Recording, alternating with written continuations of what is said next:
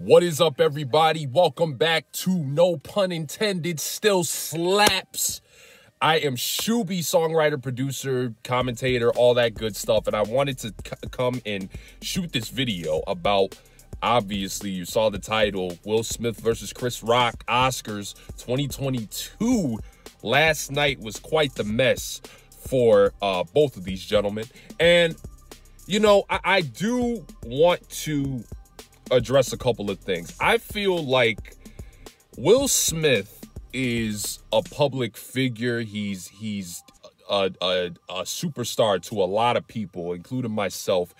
And Will Smith has really, over the last few years, really been the punching bag to a lot of people, and in the face of just a big tornado of publicity. Obviously, everybody watching this video has seen the Jada Pinkett Smith jokes, the Tupac jokes, all those just really, if you let it get to you long enough, those bruises to your personality are going to eventually come out. And I really do believe that this was a situation that, for somebody like Will Smith, if you saw it happen in real time, your first immediate reaction is, okay, is this staged or was this a legitimate thing? Because it's just not something that you would assume a person like Will Smith would do. And with all that aside, like, I wholeheartedly believe to this day, I'm gonna speak in black people terms. One day, you could do whatever you set out to do with the way your personality is in certain areas, to be as professional as possible. You may have the greatest track record of being professional and in professional settings and doing everything you can to really be an upstanding person. But one day, ladies and gentlemen, if you're really going through it, if you got years and years of getting just bruised, your soul bruised everywhere you go, you know, you have to be the #1 seed in every single thing. And on top of that, you're still dealing with past trauma. You're dealing with all that. One day, the Negro is gonna come out of you. It's gonna come out of you. That is strictly just a fact. I've had situations where it's happened with me. If you're watching this, and it's not even a black thing, if you're watching this and whatever race you are, it's happened with you. Somebody's tried you, or you've been tried in a situation, and you just don't react the best. And I think that this was the perfect opportunity for it to happen in Will Smith's trajectory. Will Smith gave y'all about the 360 business day deal before his Negro actually came out in front of everybody. And I think that that's all right. I think that that's fair.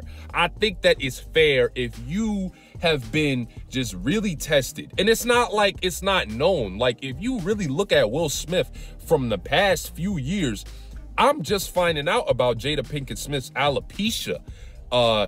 And that is I know with me, I have personal family members who suffer through alopecia, and I know how I would feel if somebody were to say something. I don't care if it's a joke, but it's like, yeah, you know, hey man, you can't cross that territory with certain people, especially on one of the biggest stages of the year.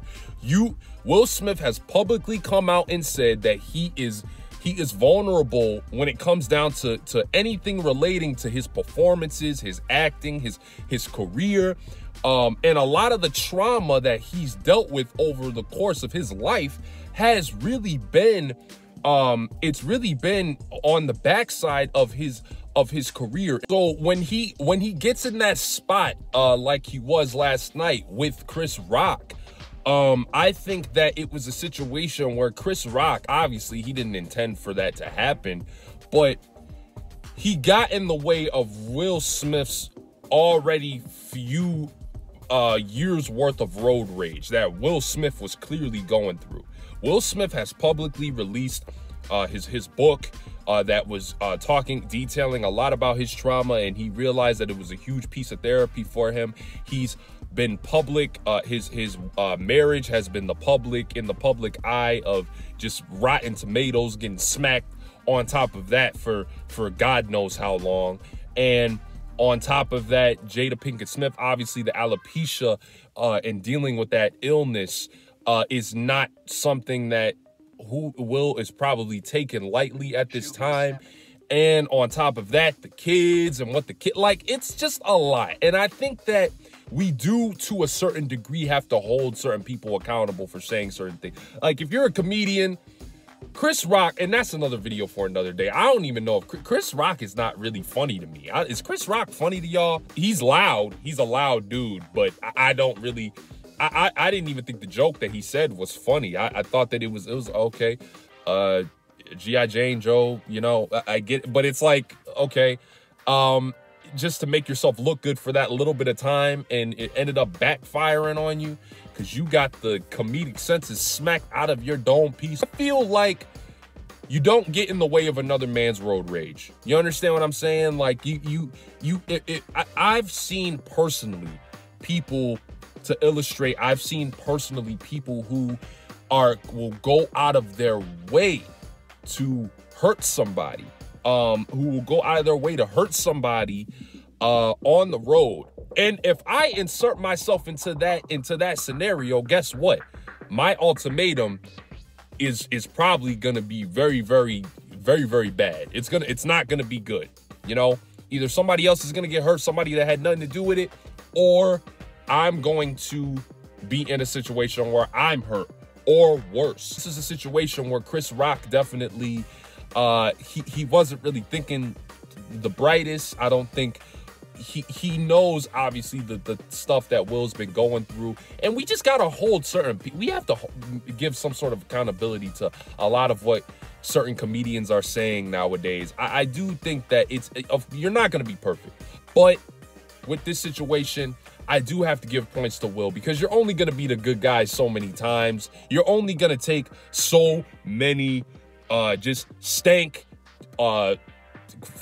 Brussels sprouts to the face when it comes down to your life. You're only going to be resilient so many times before one day it's just, I'm not that guy today. I'm just not that guy. I'm sorry, but that's the way it goes.